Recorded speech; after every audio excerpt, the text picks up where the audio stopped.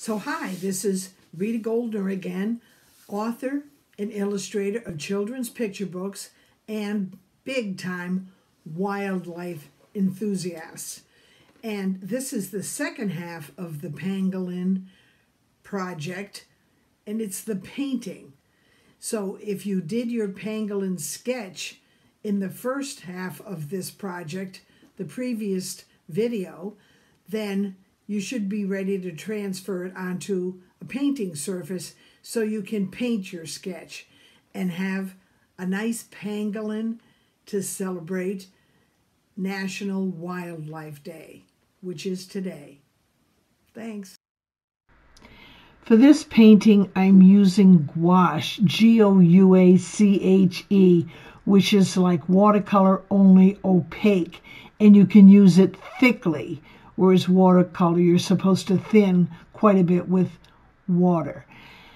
I've chosen to use blues and purples, a couple of different shades of blue and purple, but with a painting that is kind of realistic or representational, my opinion is the only thing you need to be careful about is the shape and the value. The value is the lightness or darkness of something.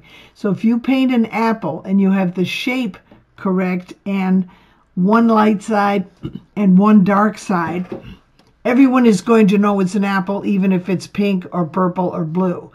So the same thing with the pangolin. I'm saying that the light is coming from the right side, which would be the head or face of the pangolin.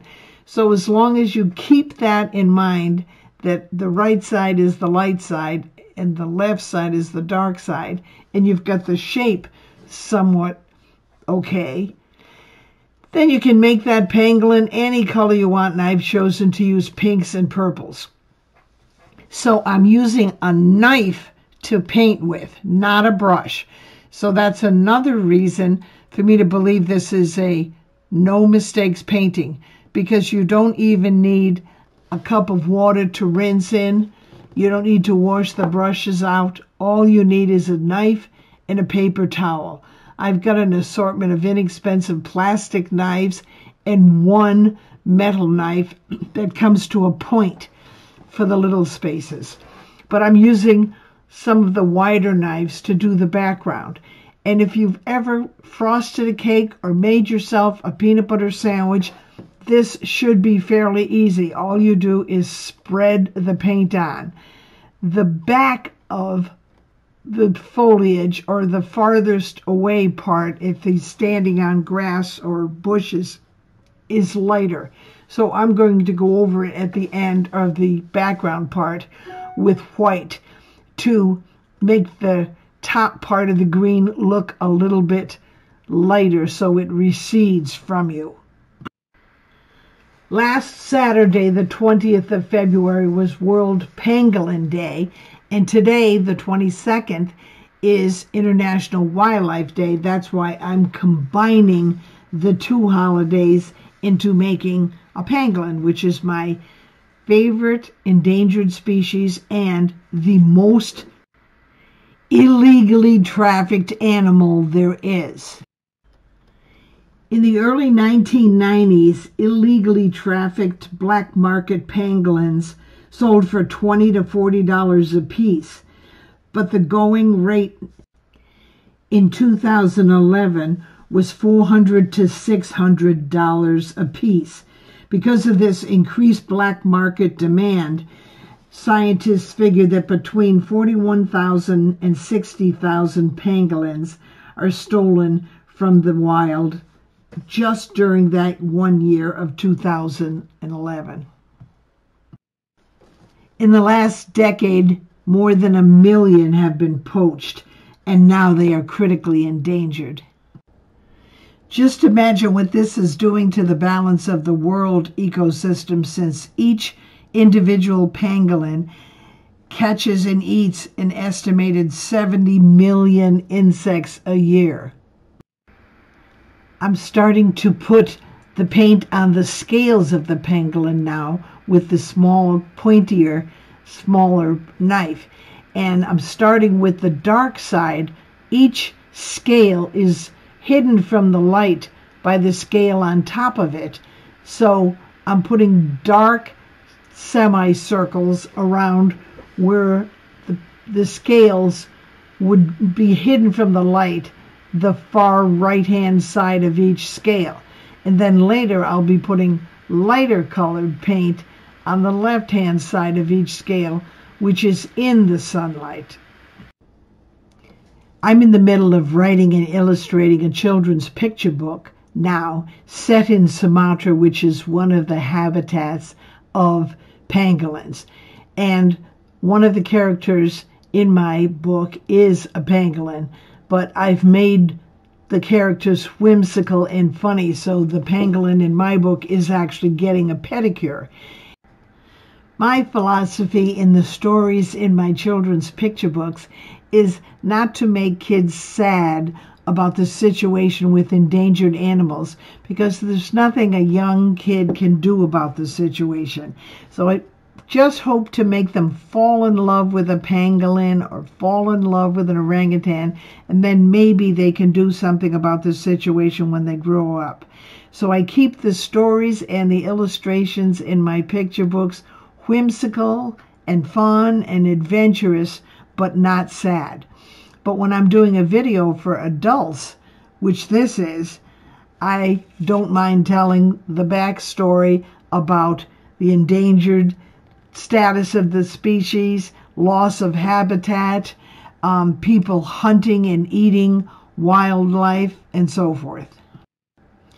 These pangolins are particularly susceptible to poaching because traditional Asian medicines use powdered scales from pangolins, just like powdered horns from rhinoceros, to cure several diseases.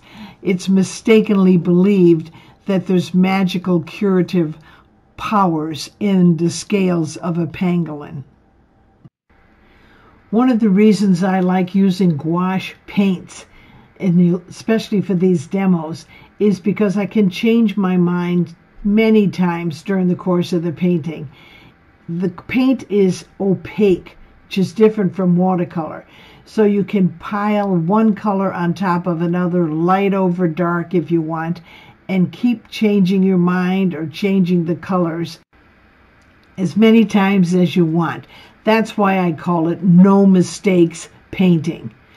So after I've gotten the darker paint in the shadow areas that you can't see in the light, I'll go back and add some white and make up some lighter paint, a lighter purple color, to do the highlights of the scales, the parts that are in direct sunlight.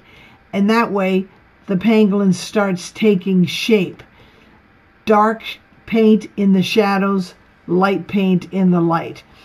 And after I get all the paint in, I see that I have covered up some of my shadows. Doesn't matter. I can go back with the darker paint and put in the shadows that somehow got lost in the lighter paint. One thing about gouache is that it is a re-wettable paint. If you're using acrylic and it hardens on your palette, then you have to throw it away and start from scratch. But if you're using gouache and it hardens on your palette, you can spray it with water and get it wet again and start painting. So I like that fact that there's not as much waste since it is re-wettable. That also means that you can wash it out of your clothes, which you can't do with acrylic paint once it hardens. So now I'm putting in the light, and then I go back and get a little bit more white and make a dab on each scale so you can see that it's in the light. But in order to define my shape a little bit more carefully, because it's starting to blend together, again I say no mistakes, it's just I would like it to be more defined. So I'm taking a really darker blue, and then I'm just going to put it over the back side of each leg, the back side of the tail. I'm saying this, when I say back side, I mean the side facing away from the sun. So I'm defining each leg and the tail with this darker paint. Also the side of the face, so that it stands out as being a curved shape or a three-dimensional shape. And you can do that at the very end after you've finished your whole painting. Like I said, you can change your mind many, many times during the painting. No mistakes. Next time I do a painting like this of an animal, I'll try something a little bit different, and maybe we will use a brush. But for today, there's no cleaning, no cleanup, just a paper towel to wipe your knife off. I hope you enjoyed this different way of painting. Piling paint on like you're frosting a cake or making a peanut butter sandwich. See you in the next video. Thanks. So I hope you enjoyed your two-part project and you've become a big fan of pangolins. They certainly need fans. So if you like this kind of video, drawing and painting with no mistakes, then subscribe to my channel and click on the little bell below so you'll be notified next time I post a video. Thanks.